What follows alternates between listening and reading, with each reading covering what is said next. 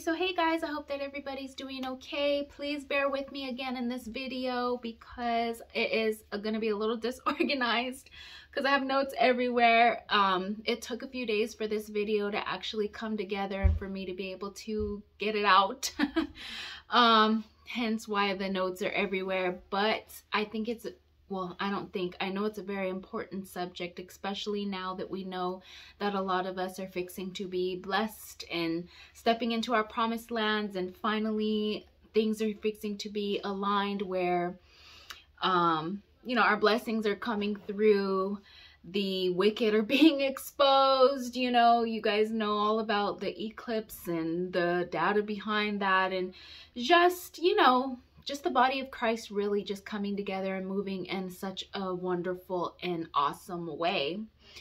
And I just want to talk about, especially since a lot of these evil and wicked people are being exposed. That's my children in the background. They just got home.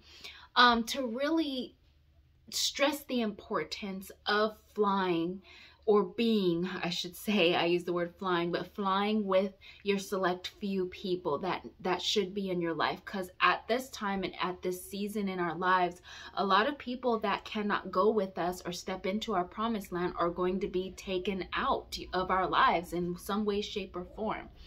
Rather it be you left, or, you know, some other things happened, you know. But I also want to stress the importance of really weeding out the friends that you don't need to have in your life, and really just expelling those people that are saying and claiming that they are godly and that they love the Lord and that they live a godly life, but everything that you see and that you know, especially when you put it up against the Bible, is not what they are. Then you need to stop associating with these people. You need to get them away, and you don't need to feel bad for it. Pray for them, of course, pray for them, and don't wish them any harm or bad. You know, but you definitely are going to start seeing these people, you know, starting to see the fruit, or what I should say, not the fruit, what they sowed is going to be what they're going to start reaping, rather it be good or bad, you know. And this is biblical. This is all throughout scripture, that whatever you sow, you reap. You see throughout the Old Testament and the New Testament where the wicked received their punishments. You know, God gets tired. He's tired of all of this crazy foolishness that's going on around us, you know. And you cannot just be hurting God's people and walking in a manner that's sinful and serving Satan, and God is okay with this. You know, it doesn't go like that. So let me go ahead and get started with my video. I'm gonna entitle this video, I think what I'm gonna entitle this video is Used, Abused, Rejected, and Forgotten. And my notes that I put for this video is, although you were the one whom was used, abused, rejected, and forgotten by many, the world shuns and looks down on you. It caused you to turn to God and truly seek him, and he heard your cry. And in all of my experiences, y'all, and everything that I have gone through that was not desirable, put it that way, the best thing that came out of it was that I came close to God. I cultivated a relationship with my Father God. And when I say that that was the best thing that could have happened to me, I am so blessed and so happy and so thrilled that this happened to me. So really, I can thank those people. I can thank the rejection. I can thank the abuse. I can thank the matter in which they used me, because it grew me so much closer. It made me stronger. It gave me a hope and a strength in my Lord that I can't explain to you guys. And now that the blinders have been taken off of me and I see these people for who they truly are and what they truly are, I know that I was always the one that was good, you know, that had the good inside of me. It was just stomped on by these people, and they were trying to stomp out my light. And the same thing with you all. You've got to open your eyes to that, and it takes coming close to God, getting in your word, being in prayer, really starting to let go of what the world thinks about you and the matter of which they treat you. Because a lot of these people are operating in spirits that are not of God, unfortunately. A lot of them are. And when you start to look around, you actually see that a lot more people are not versus people that are. And so I also want to stress the importance of flying with your select few. I'm going to read just a quick scripture to you guys really quick.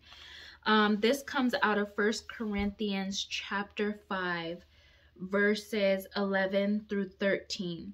But now I am writing you that you must not associate with anyone who calls himself a brother but is sexually immoral or greedy, an idolater or a slanderer, a drunkard or a swindler.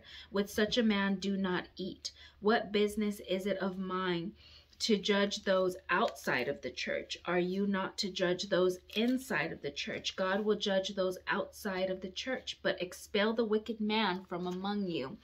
So if you, and this is unfortunately so many people, and I'm guilty of accepting these people in my own life. I'm not even going to lie to you and say that I've been Miss Perfect and that I have it all together, because as a matter of fact, when I get to tell my testimony on my current situation, it will shock you guys. But anyway, let me get off of that. But when you accept these manner of people that are saying, oh, I'm so godly, and God knows my heart, I believe in God, and they are openly slanderous, idolatrous, sexually immoral, greedy, all of the things that God says that you are not supposed to be, and you see them openly living this way, you do not even want to associate or eat with these people.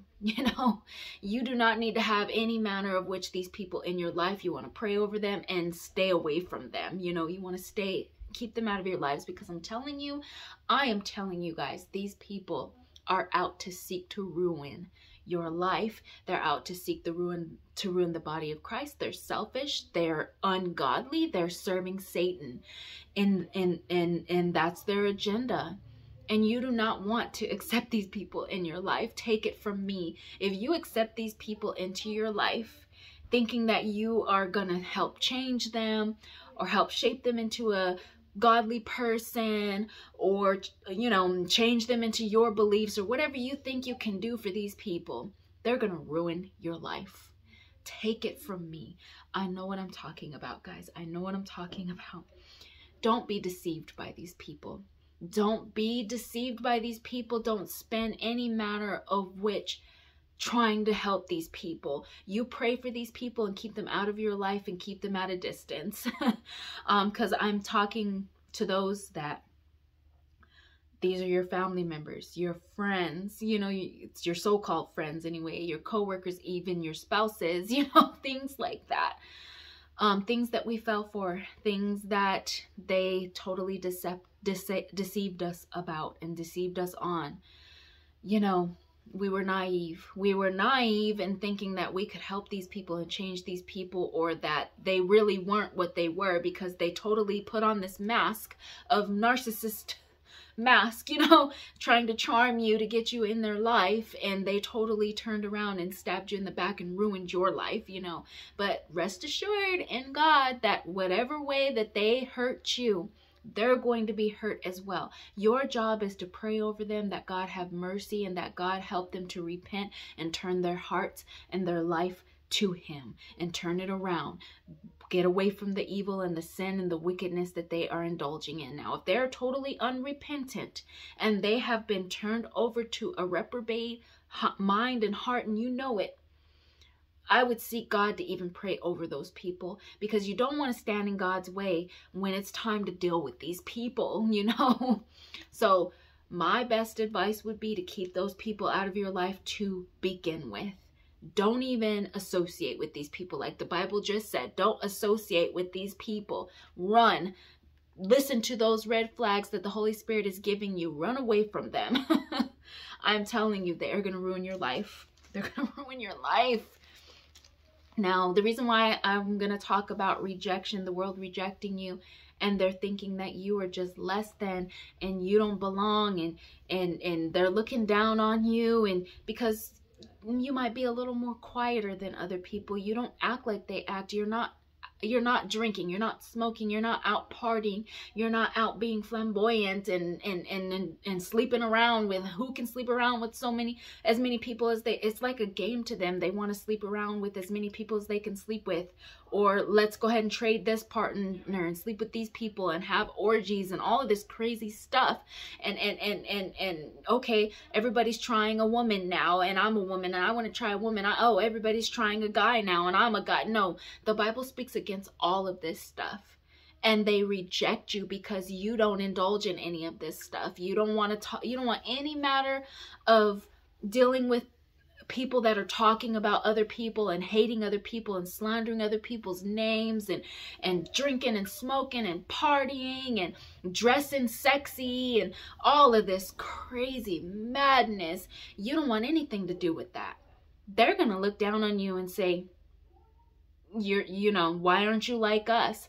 Why, what's wrong with you? You think you're better than us. You think that you don't like us, Let them say whatever they want to say. Let them do whatever they want to, as long as they're not harming you, of course.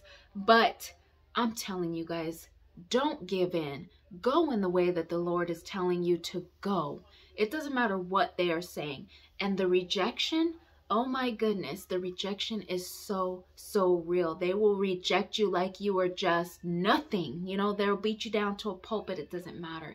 You've got to remember who your Father God is and who He's called you to be and who He told you to be in Him. Don't listen to them.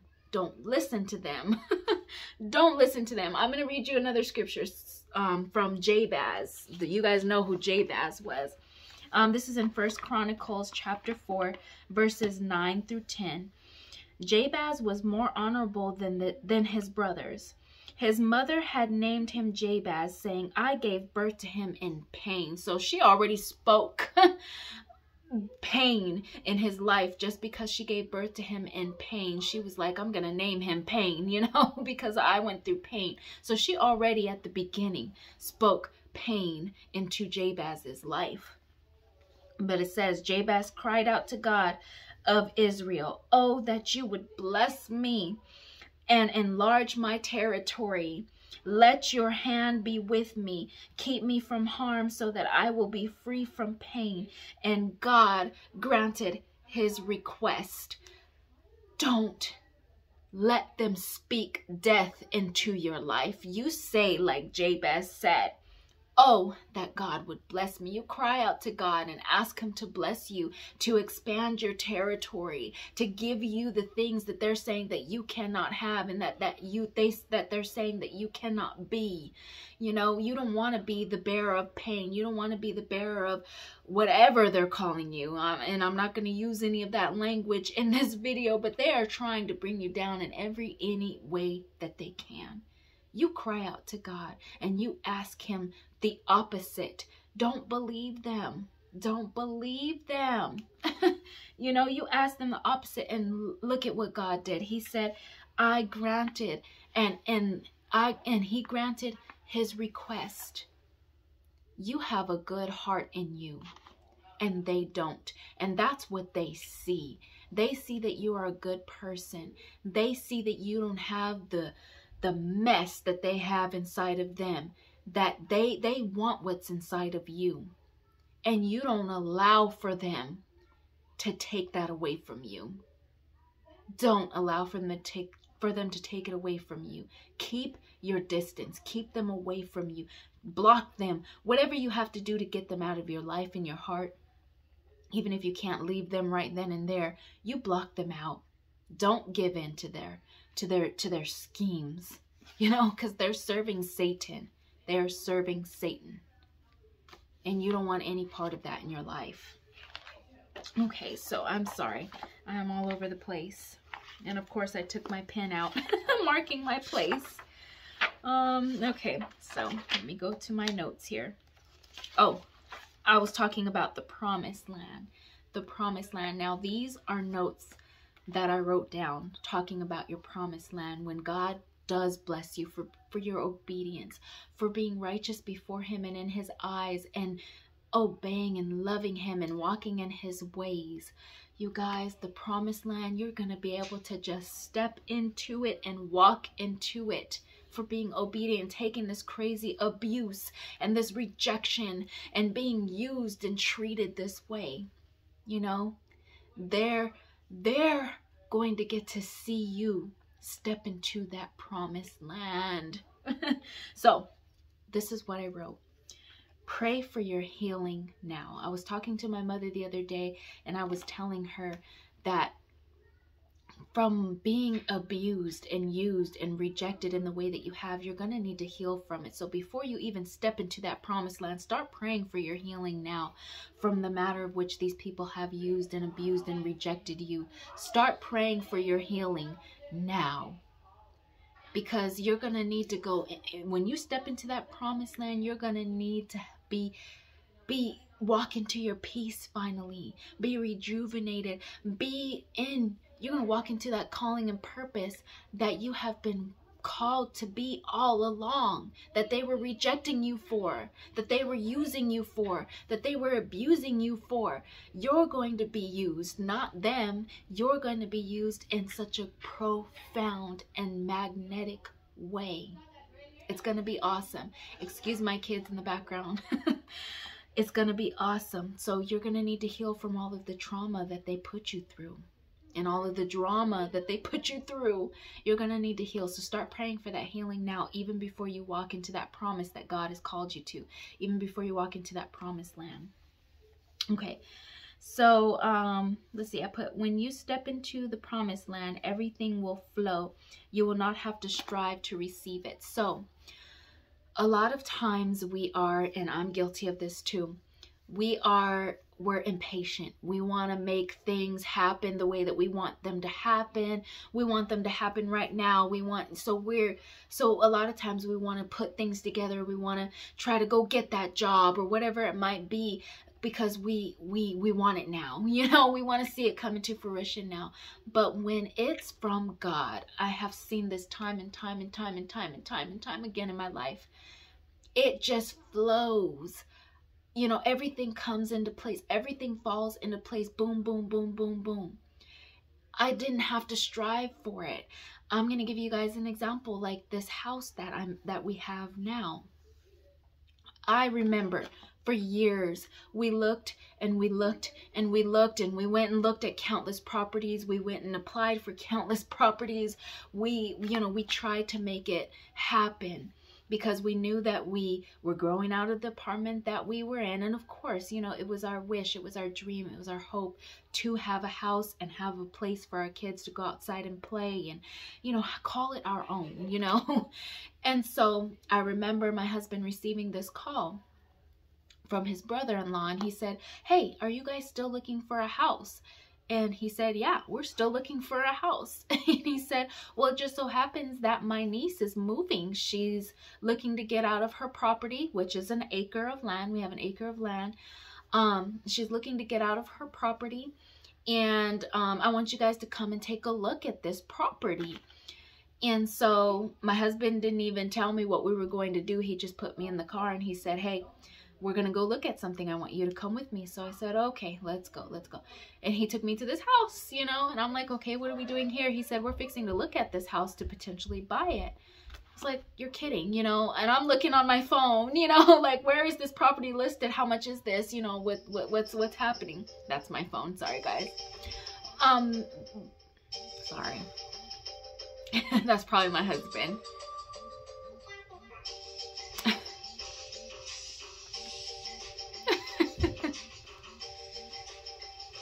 Okay, anyway, so he said, "Come on." I'm looking on my phone and I'm like, "Where's this property?" He said, "Well, it's, you know, he explained how it happened. I got the phone call. We're going to go look in."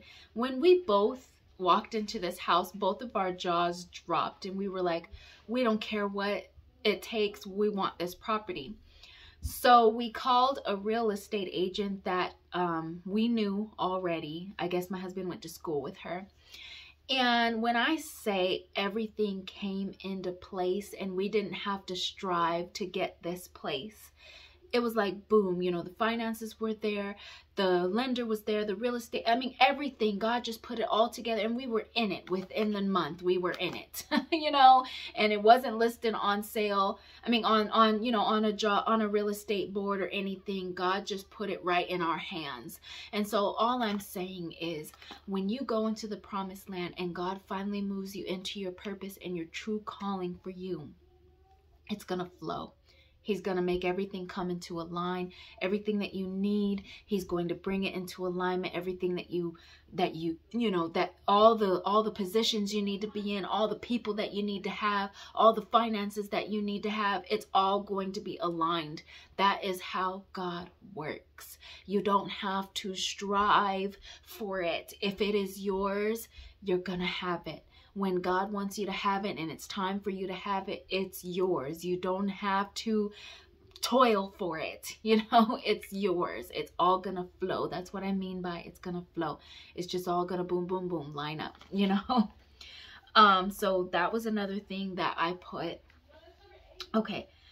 And this is the other thing that I was talking about. Remove all the people that cannot and will not be able to come with you.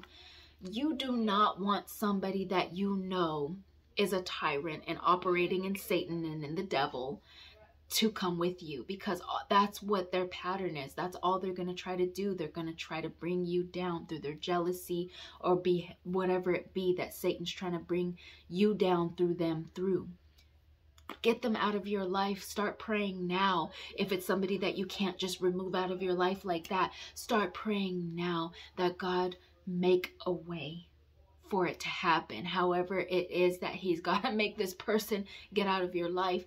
And some of them are just going to drop off, you know, some of them are just going to leave, you know, but don't be trying to hold on to them. If you know without a doubt this person cannot go with you because they're just going to be a tyrant and trying to bring you down, and don't feel bad about it.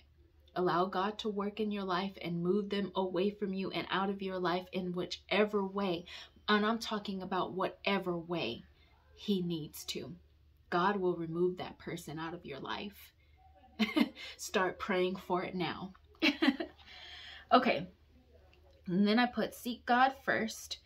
The thing that God has called you to is going to be much bigger and grander than you. And you are going to need to seek and trust him in order to do this. It will bear much fruit this time because it's a call from God, his mandate for you from him.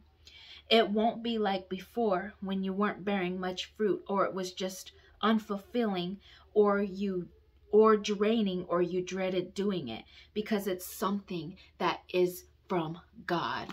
Whatever it is that God has called you to do, when you step into that promised land and when you receive what God has for you, it is from him.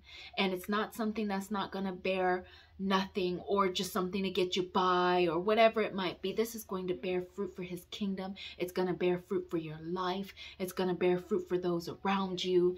It is going to be prosperous in every way that it can be prosperous. It's going to be life-giving. But you're going to have to continue to seek God. You're going to have to put him first over it. Whatever it is, put him first over it. Continue to seek him for it and through it and in it, because it's much bigger and greater and grander than you. Because remember, it's not just about you. It is about his kingdom now. And when you step over into that promised land, just like the children of Egypt did, you're gonna have to call upon him. You're gonna have to really start discerning what is for you, what isn't for you, who is for you, who isn't for you.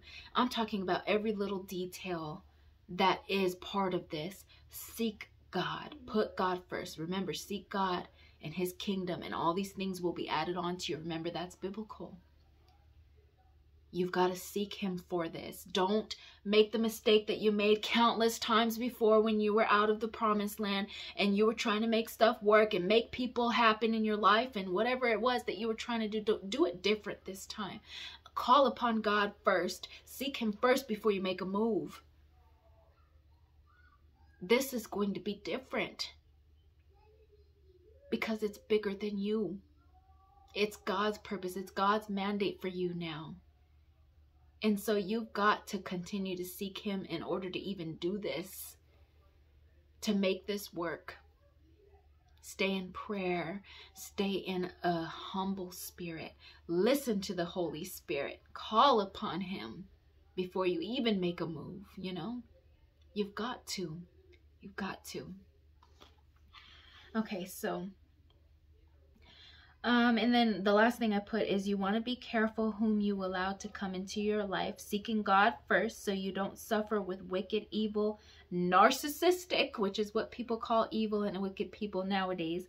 People, you want to make sure that you seek God first. You don't want to be set back this time. Like I said just a minute ago, you don't want to be set back by anybody this time. You don't. You want to make sure that the people that you're dealing with are the people that God wants you to deal with. And he's going to bring those people into your life, but even God's elect get deceived. Because these people sound so charming and so convincing, and they make it sound like it's, you know, it's like it's from God, you know. I have been deceived that way. I have been deceived that way, thinking that this person is from God when it wasn't. And they made it seem like that at the beginning. It was wonderful. It was great. And then their true colors came out. And they'll ruin your life. Take it from me, you guys. Take it from me. Don't allow this to happen to you when you step into your promised land. Seek God first, even on the people that you associate with. Make sure that they're from God. Make sure that they're from God. Because they'll ruin your life. And it's not funny. It really isn't. It's not funny. I know I'm chuckling, but it is not funny. It's not. God, it's not. It's so serious. So people are out here. They are venomous. They're poison. They're poison. And God, was I so naive. God, was I so naive. It's all too important to seek the Lord now in everything and every dealing that you deal with. My goodness. And my heart goes to anyone that is dealing with these crazy people. My goodness. But anyway, that is what I have for you guys today. My last thing, I'm sorry, don't ignore the Holy Spirit. He gives you warning about everything, any and everything, every demon that's trying to come against you, every bad thing that's trying to come into your life. He gives you warning. Listen to him. Be sensitive to the Holy Spirit.